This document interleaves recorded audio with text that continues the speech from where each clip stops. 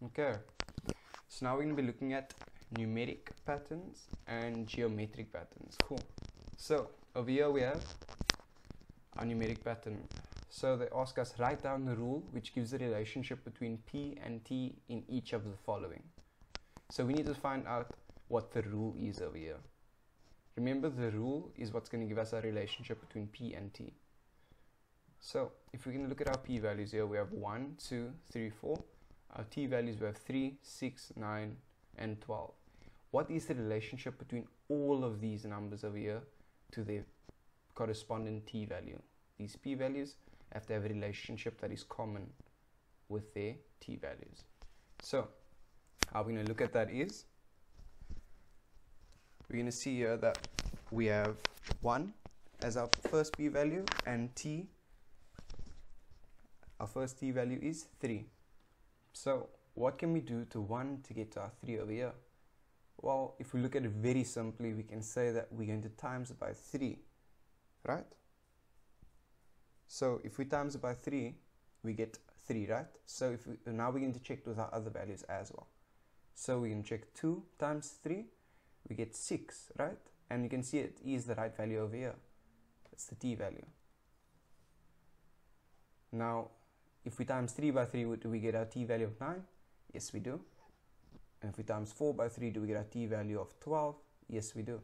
So we know that the common relationship here is timesing our P value by 3. So the way we'll write this rule is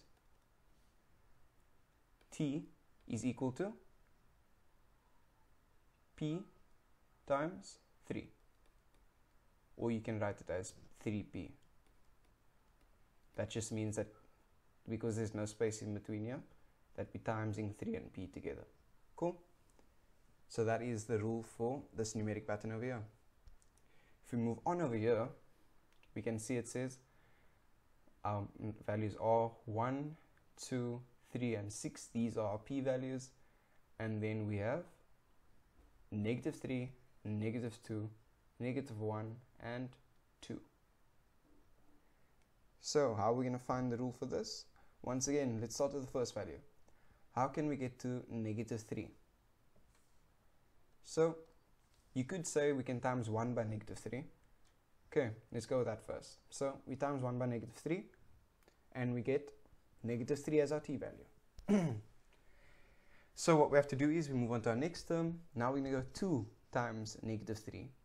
If we times 2 by -3, do we get -2? No, we don't. So what else can we do to 1 to get to -3? We could try and minus 4.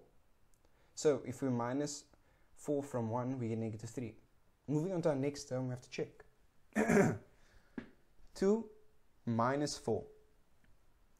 Does 2 minus 4 give us our T value of -2? Yes, it does. If we're looking at 3 and we minus 4, do we get -1? Yes, we do.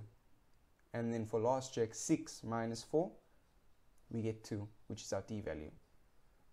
Straight away, we can see what the rule is going to be. So we know that the rule is T is equal to P minus 4. Cool. So that will be our rule which shows the relationship between P and T for this numeric example over here.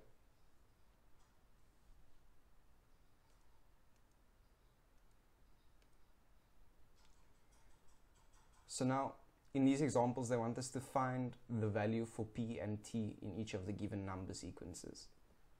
So we're going to try and identify the pattern that is being used, or the general rule that's being used over here, to find out the values of P and T. So if we look at the first example, we can see 11 and 22. So what did they do to 11 to get to 22? They could have times by 2, or they could have added 11. So how we're going to look at that is, we're going to see here, okay, we have a 55 on this end over here. So obviously P and T have to fall in between 55 and 22. So we know that if we're going to times 22 by 2, we can get 44, which is already too close to 55, which means we can't fit 2 values in between. So immediately we have to see that we are adding 11 in this case. So if we add 11, we get 22. So we know that then our P value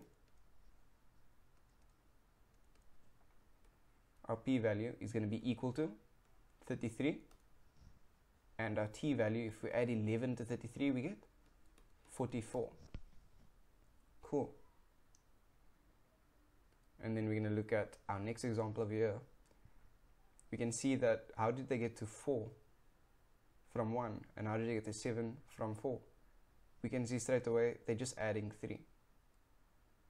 So obviously we're going to add 3 to 7 to get our p-value. So our p-value is going to be equal to 10.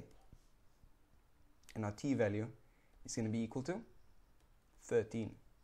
So that was, this example was 7 plus 3, and this one was 10 plus 3.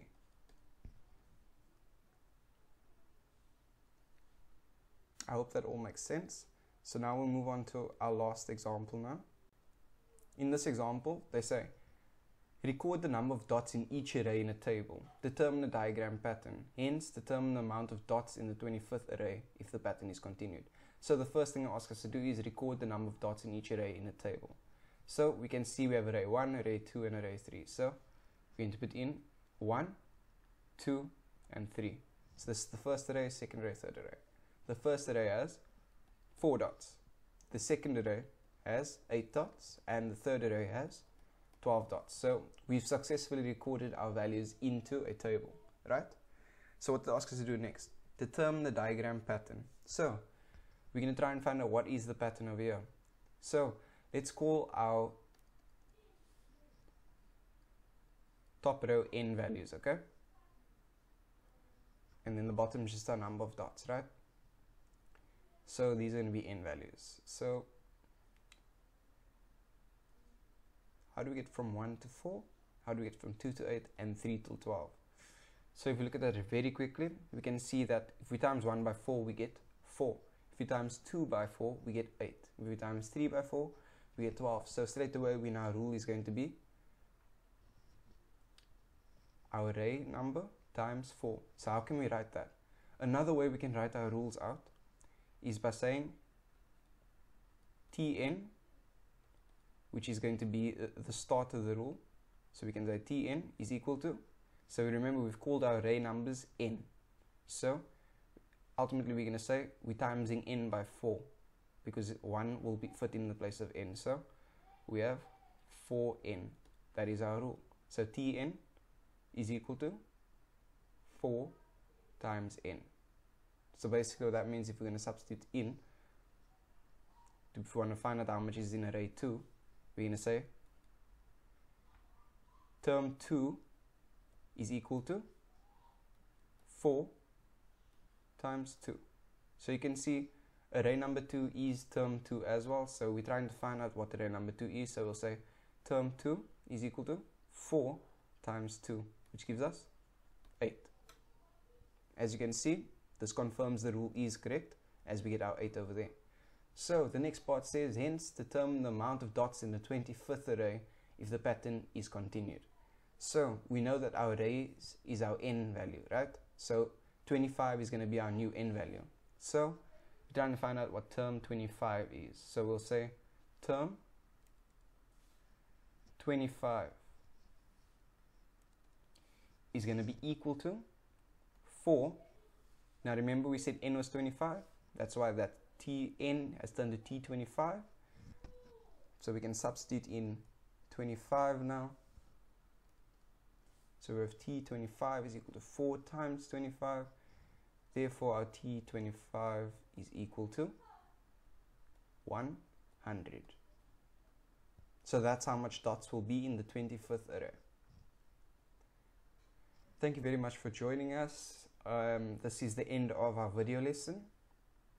Thank you very much.